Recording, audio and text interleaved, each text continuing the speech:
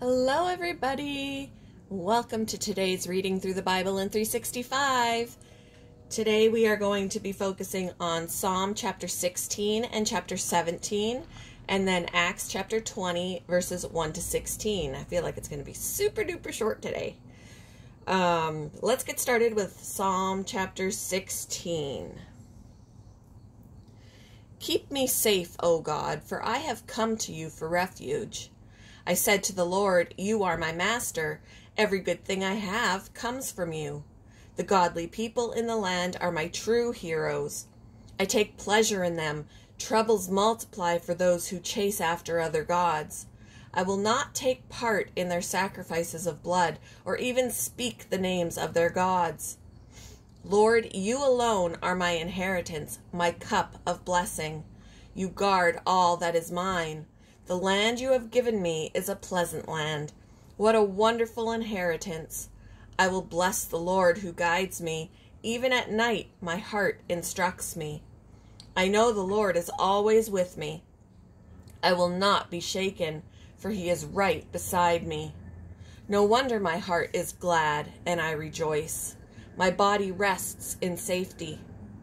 For you will not leave my soul among the dead, or allow your Holy One to rot in the grave. You will show me the way of life, granting me the joy of your presence and the pleasures of living with you forever. Chapter 17. O Lord, hear my plea for justice. Listen to my cry for help. Pay attention to my prayer, for it comes from honest lips. Declare me innocent, for you see those who do right. You have tested my thoughts and examined my heart in the night. You have scrutinized me and found nothing wrong. I am determined not to sin in what I say. I have followed your commands, which keep me from following cruel and evil people. That bird wants to be heard.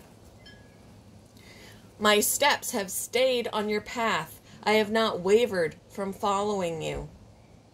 I am praying to you because I know you will answer, O God. Bend down and listen as I pray. Show me your unfailing love in wonderful ways. By your mighty power, you rescue those who seek refuge from their enemies.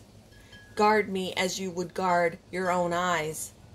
Hide me in the shadow of your wings.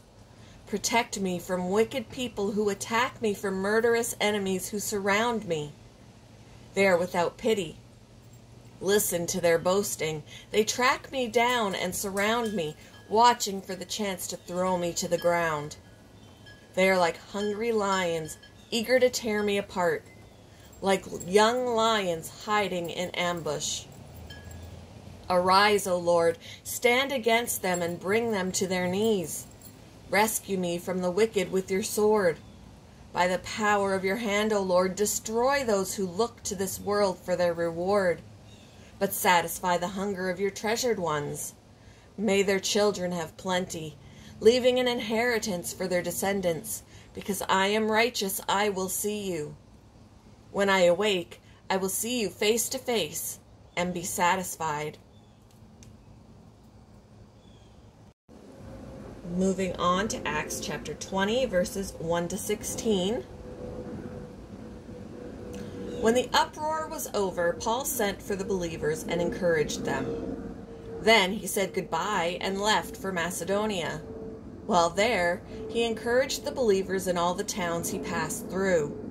Then he traveled down to Greece, where he stayed for 3 months. He was preparing to sail back to Syria when he discovered a plot by some Jews against his life, so he decided to return through Macedonia. Several men were traveling with him. They were Sopater, son of Pyrrhus from Berea,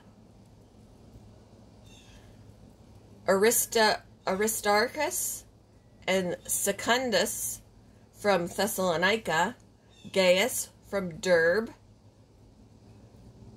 Timothy and Tychicus,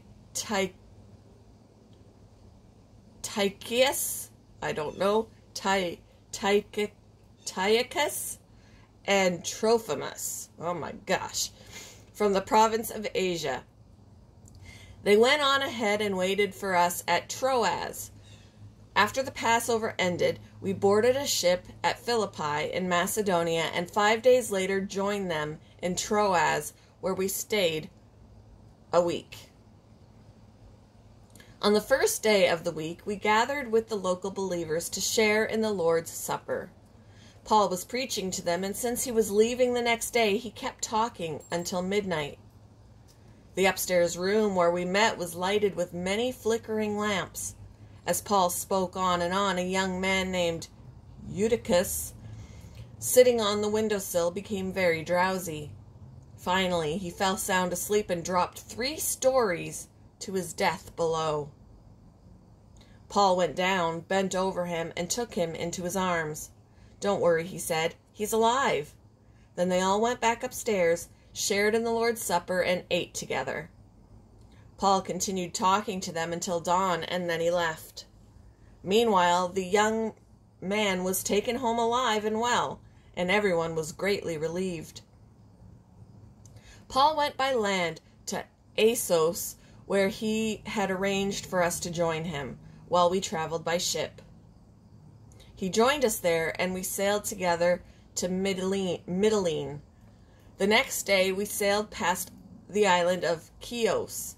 The following day, we crossed to the island of Samos, and a day later, we arrived at Miletus. Paul had decided to sail on past Ephesus, for he didn't want to spend any more time in the province of Asia. He was hurrying to get to Jerusalem, if possible, in time for the festival of Pentecost.